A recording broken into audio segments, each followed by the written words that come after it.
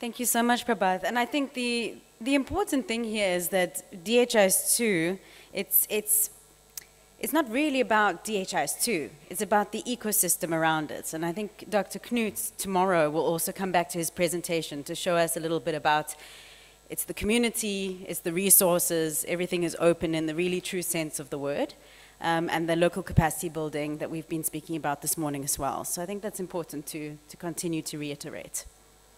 So I would like to move us into the next presentation by Mrs. Monica Amua. So Monica has been working with HISP Uganda, based in Kampala, for many years, and she is the EMIS lead within HISP Uganda. In addition, we're really excited that Monica is currently a PhD student at the University of Oslo, so we have the privilege of really finding out from her what is happening on the ground in the work that she's doing, but also the reflections that she has from her PhD. And I think it's the most beautiful connection between thinking through, reflecting, theorizing, and bringing that to practice in the everyday use of how do we move into decentralizing and empowering our district officials in the different countries that we work. And there's so much to learn from health. So Monica having the experience from health, I think that also brings a lovely reflection into the education sector. So Monica, I welcome you up to the stage. Please help me to welcome Monica with some applause. And it's number 4. Thank you very much, Sophia, for the warm welcome. Good afternoon to you all.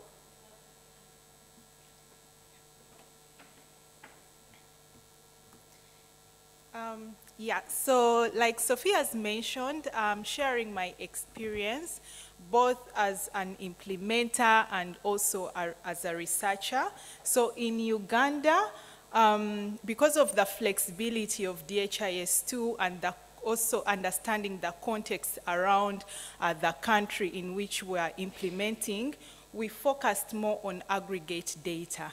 Uganda, we have a national population of around 48 million people, and we have over 15 million learners in school. So collecting individual data has its challenges and complexities. So the focus was really on how can we leverage the existing aggregate data to be more meaningful and also to be used at the subnational level. So our focus was on decentralizing the education management information system, and we are currently implementing in 4 districts, and we've established them as districts of excellence. So I think going back to the earlier discussions we had this morning and the trend globally about decentralization, I think there's been a move in so many countries to decentralize service delivery. So this is transferring authority, responsibility from the central level down to the local lower level units. In our case, we call them local government units in Uganda. And of course, the reason why we are really decentralizing is to improve effectiveness in service delivery, to avoid those bottlenecks the minister was talking about, the bureaucracies in decision making, so that at least what we are providing to the lower levels, to our learners, to the teachers, really has impact. So I think that is really the main aim of decentralization. And then at the central level, the focus then stays on how do we obtain this data to inform the policies that we are making that will then be channeled down to the lower level. So that is in the broader sense of decentralization. But when we look at decentralization in the education sector, I think this has been the most popular reform in education management, not only, you know, in developing countries, but also developed countries in the Americas, in Europe. So, but when you look at research and the research on decentralization of education sector, it has really focused on learning, on ensuring that we improve the teaching and learning outcomes at the lower level. So most studies have really focused at the school level. What strategies can we put in place to improve teaching, to improve learning outcomes at that level?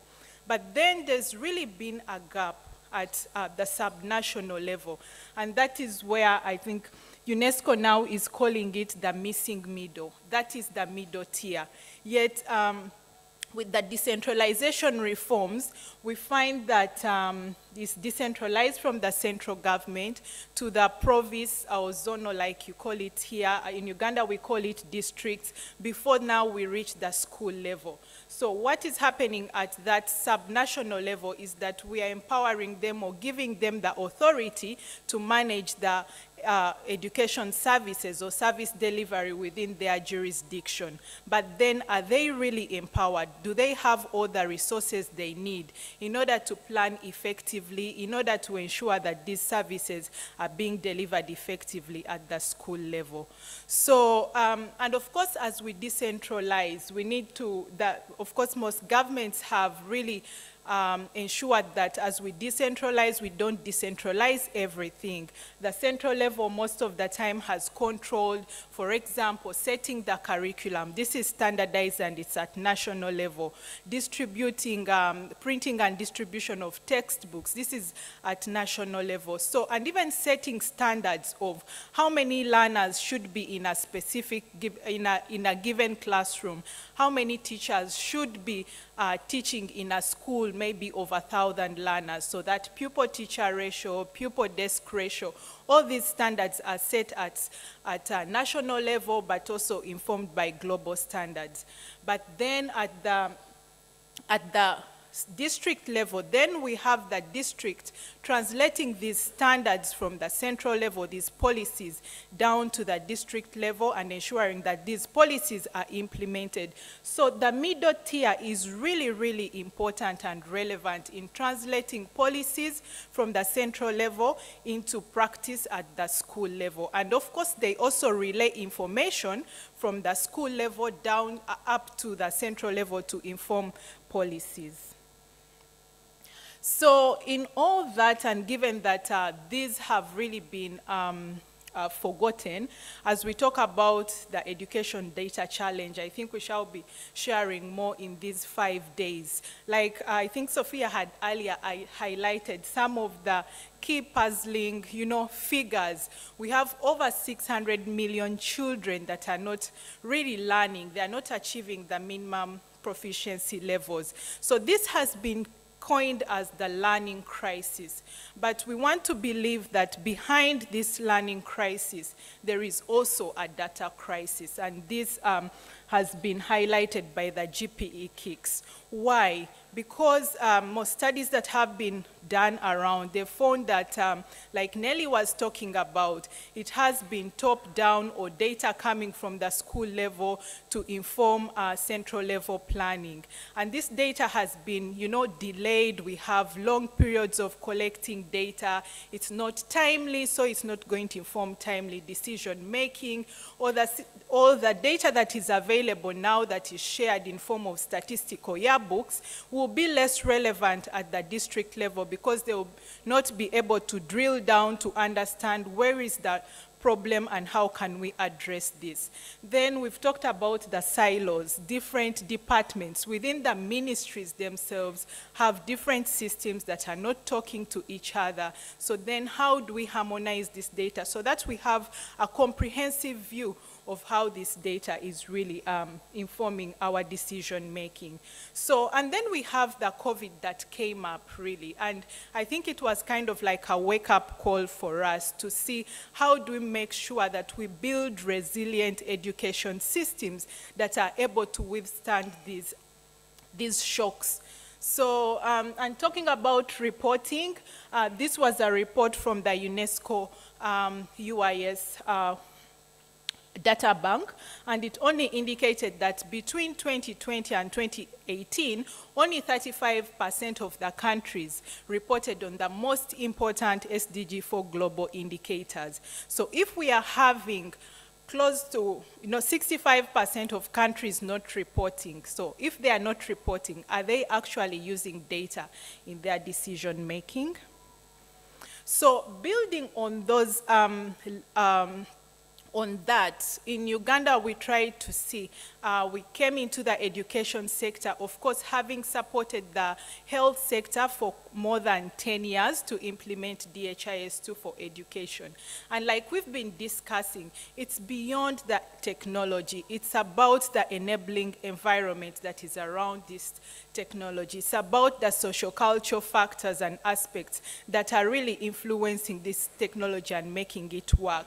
So learning from health, this is one of the papers that we have written, and this is just drawing some key lessons from health. When we looked at health, when they were adopting DHIS2, they established a national health policy. So looking at our education sector, we asked, is there an education management policy, or what they usually term as an EMIS policy? Because this policy is very important. It will guide on how data is collected, on how it's disseminated, on how it should be used. So it really builds together and ensures that there is timeliness in reporting data, in disseminating this data. And so it's very important that we have policies in place to guide the data management processes and also the use of this data. Then the other key learning from health was the stakeholders. We have so many stakeholders, both in health and education. We have education development partners supporting all this. But you find many times that these partners, each one of them has their own system, implementing their own system in a specific zone or district, and this is not linked to the national system. So what they did in health when they were adopting DHIS2, they really tried to align and bring all these partners together, because we appreciate that, in the countries like developing countries like Uganda, where I'm coming from, you find that we have limited resources. Even the partner resources are not enough. So instead of having these resources in silos, we want to optimize these resources. So in health, they formed a technical working group that brings all the partners on one platform. They plan together, they allocate resources together. And this was a key learning that we had in order to implement in education, because we found that we could leverage on these partners in the education sector. The other thing is about harmonization of tools. As we have different partners coming on board and the ministry and their different departments, each one of them has their own tool, data collection tool. But then all these tools you may find bare minimum. Each one of them is collecting enrollment numbers. Do we need 10 tools collecting enrollment numbers? No. So if we harmonize these tools and enabled by this technical working group, we could ensure that we reduce the data collection burden down at the school level. The schools are really fatigued, having like 5 partners going to school collecting more or less the same data. Why not have one tool? And that was a learning from health, because all the tools are harmonized and there is periodic and coordinated review of these tools. So learning that, we went and developed an integrated timely data collection tool that has become our use case in the education sector. Then the other thing we recognized was that there was no dedicated subnational level data manager in the education sector. Whereas in health, there was one, and that was institutionalized after the introduction of DHIS2. So these managers are really relevant and important, because they will manage the data and inform, the other managers. These data managers will ensure that the data is collected on time, it's analyzed, it's validated. They will coordinate all the data processes, and then they can extract this data to inform decision making and alleviate the other top managers from these data management roles. Lastly, the other thing we talked about, and that has been mentioned really, about the power of the network and ability to build capacity a comprehensive capacity building framework within the implementation of this system. It's one thing introducing the system and training only, you know, having a few trainings. I think the capacity building has to be long-term. So within health, we have, in Uganda, we also have the health informatics course. It's a master's course, and this is being undertaken by health managers, district managers, to inform them of these data management practices. And of course, we have the regional DHIS2 academies, in-country national academies. So these are really, really relevant for us to continue updating ourselves on the relevance and how to use this data. So taking those learnings that from health, that's really what informed our establishment of the Education District of Excellence. We went through the whole process of how do we bring these stakeholders together, how do we understand the data needs both at the central level and at the district level. We created that integrated Tamli tool. Then of course we equipped the districts with infrastructure. We gave them laptops, computers, internet, printers, so that they could print their charts and, you know, visualize them on the notes boards. And then we built capacity to ensure that they know how to use the data. This was the Tamli tool that is going to be shared. I think a demo is coming up later. So that is the integrated Tamli tool. It was customized into DHIS2, and it has different sections talking about different components: enrollment, dropout, infrastructure, special needs. So all this informs the different departments and also at the district level. So from this implementation, we really see that through the District of Excellence model, we've tried, I can't say that we have empowered, but we are in the process of empowering this missing middle. Why? Because they now have the ownership of their data. They can control it, they can capture their data, they can analyze it and extract it. This picture there is for a district education officer in one of the districts, and she was explaining how she's using her data. And of course, given that we've decentralized the data management, it has improved the quality of data that is being collected because they have the knowledge of their districts. They know that a certain school cannot report 1,000 learners, so they are able to quickly validate this data. And decision-making really right now is not driven by any other ambitions or influenced by politicians, but rather it's really influenced by the data they are collecting. And this is just to highlight some of the impacts of this implementation in the districts we are in. Data has really been used for decision making, for planning and budgeting, which are the key roles of this middle tier to support education service delivery. So allocation of desks, allocation of books, construction of classrooms has really been informed by the data. And then the other use case we've had was about, you know, strengthening the health and education synergies between the health and education sector. We all know that our learners are the denominator, or, you know, they provide the denominator for immunization targets for the health sector. So how do we make sure that they are talking to each other? So in the local government, we have both health and education departments. But these departments, before introduction of DHIS2, were not talking to each other.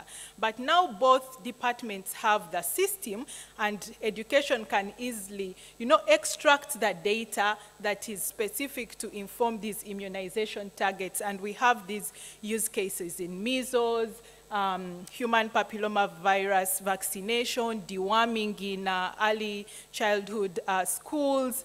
And then the other thing that we've had is that, if you can see to the left, yeah, extreme left, this data has really informed learner dropouts, yes, mitigating the learner dropouts. How? Because from the system, and actually it was because of COVID, the impact of COVID led to teenage pregnancies, so many teenage pregnancies, learners dropping out of school. But then we had this program of how do we accelerate re-entry of these learners back to school. So from the system we have the data, we know the locations these learners are most, and we are able to reach out to them and engage the community and ensure that these learners are returned to school. That picture down there really, really talks to me. Why? Because it's for a district inspector of schools seated with the parents and children in the community and really trying to talk to them about the relevance of having their children return to school. So this was really informed by the power of this data and the districts being able to visualize that in the darkest spot in one of the sub-counties, this is where these learners were. Then, of course, I talked about construction of classrooms, distribution of scholastic materials, which schools are not licensed, especially the private schools, which ones need to be licensed.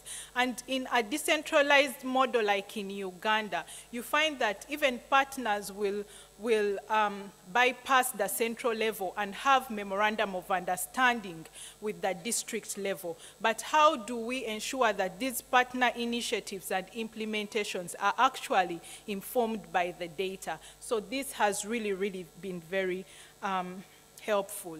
So lastly, I think the Honorable State Minister also talked about it, the technology, yes, but we need to understand the socio-cultural aspects, the social aspects of the socio-technical of this system. And my colleague CD and I are writing a paper on the enablers or drivers of education data use. We are drawing insights from the two country implementations. And one of the things really that we've recognized from this implementation is that there are some factors beyond the technology, such as, motivation. If you don't have passionate, motivated staff at the district level or at the school level, then you could have a very nice system, but it will not be used. So what is motivating these people to, use this data? We need to understand that and make sure that we keep it alive. Then we have some organizational factors. The routines. Are you having meetings, district meetings with between the districts and the schools? These routines that have been established of really discussing data or having these conversations around data will promote the use of the data. Then the other thing, of course, is about the structure. We could design the system, but if you don't have a data manager within the administrative structure, then who is going to manage that data? Who is going to manage that system? And of course, we understand that the other district managers have other administrative roles. They have a queue of teachers that is waiting up for them to, attend to their administrative challenges. So we need to relieve them of this data management and focus it maybe to the data manager, but also train everyone so that at least they can always be able to extract this data and use it whenever they want to use it. Then lastly, we found that leadership really played a key role. This is at subnational level. So where we had result-oriented subnational level managers were really driving this. So what is driving all this? If you have, leaders that are not passionate about the data, then they will not drive the team towards that data use culture. So, and also forming, open communication and fora around discussing data, opening up WhatsApp groups. In Uganda, we have WhatsApp groups for every cluster of schools, and this is a platform where we could share and discuss more about data and how it can be used. So those are some of the learnings and reflections we are getting from the field where we are implementing, but it's also informing our research and also having to document this and make them as recommendations to practice. So thank you very much.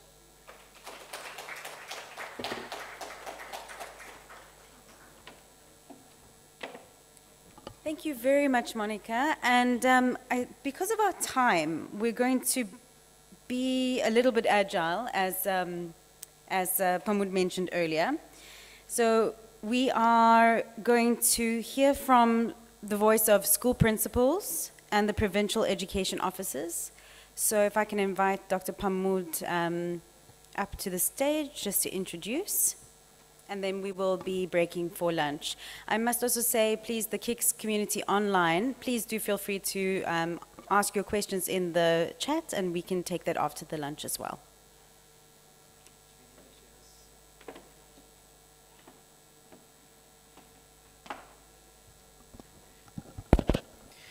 Right. I think even in Monica's presentation, it was very obvious, right? So all the data that we are talking about is not directly generated from provincial or like a sub-national level. It is actually generating from the lowest level in our hierarchy, which is a school. It is, even though it is at the lowest level in the hierarchy, I would say that is the most important level, right? Because that's where all our operations takes place. That's where the students learn, and that's where the teachers teach. So we are now going to have a panel to discuss more about challenges and what is actually happening with data at school and the provincial level. So to be on the panel, it is my privilege to invite the following dignitaries. Dr. Sumedha Jayavira, Principal of Sirimao Bandaranayake Vidyalaya, Colombo 7, Sri Lanka. Mrs. Manomi Senaviratna, Principal of Visakha Vidyalaya. Mr. Sampath Veragoda, the Principal of DS Senanayaka College, Colombo. And representing the provincial level, we have Mr. Ansaf Taus, Deputy Director Planning from Sabaragamuwa Province, and Ms. K.M. Prabhani, Deputy Director Planning from Southern Province. And to moderate the panel, let me also invite Mr. Gasitha Arambewatna, Deputy Director Data Management from the Ministry of Education, Sri Lanka. So let me invite all of you to please come forward, and Mr. Gasitha to come forward to moderate the panel.